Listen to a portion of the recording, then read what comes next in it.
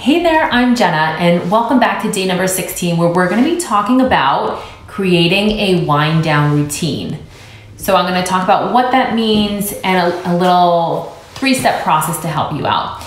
This is going to help for better rest and relaxation in order to really feel re-energized for the next day in order to be the most productive in work and life, okay? So negative sleep can affect our mind and physical health, and it's vital to really understand the impact and the importance. So I really wanted to share a few little steps here with you to help you on your way. So we may notice we become more anxious during the day, maybe snappy and crabby, as we know, less focused and overall less productive, okay? And as a result, we know this is an issue, but we might not always know what to do to fix it and work on it. So this morning, I was listening on the Headspace app to Dr. Meeta Singh, and she was going through a few nuggets of information for really sharing insight that I wanted to share with each of you. Hence today is the topic of the day.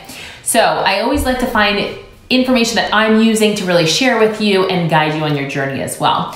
So when we're preparing to go to bed, we want to really minimize any distractions or things that make our heart pound and race, right? And get us feeling anxious. So as a result, having us feeling even more maybe overwhelmed, frustrated, anxious.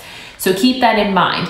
So she did share, Dr. Singh did mention keeping the phone out of reach. That may sound like a simple, easy one, but for many of us, it's not. So this way we're much more or less likely to really focus on, let's say, things like social media, checking our emails that might get you derailed and feeling like anxious for the next day or overwhelmed or anything work related. So if we try and minimize having bright lights in front of our face or in front of us or around us, it's gonna be all the better. So that could be cell phone, that could be a TV light, any LEDs. So consider listening to maybe a relaxing audible or meditation, and remember to keep your phone out of reach.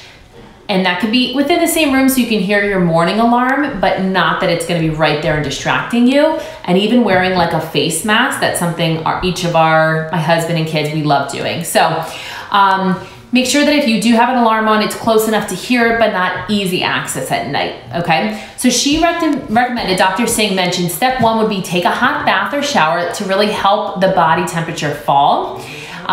It's a cue to your body that it's time to wind down and get ready for bedtime.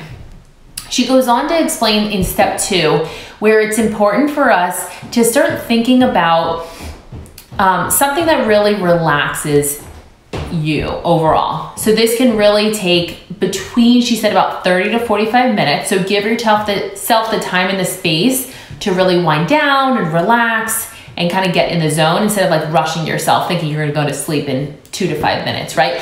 So step 3 would be try some mental exercises. So examples are very simple. We probably learned in grade school, counting numbers, whether it's upwards, downwards in numbers, in sequence, reciting a poem, or even tensing and relaxing each body part from head to toe. So that was an interesting fact there. So try it out tonight, create a routine that really works for you and feels like your own routine.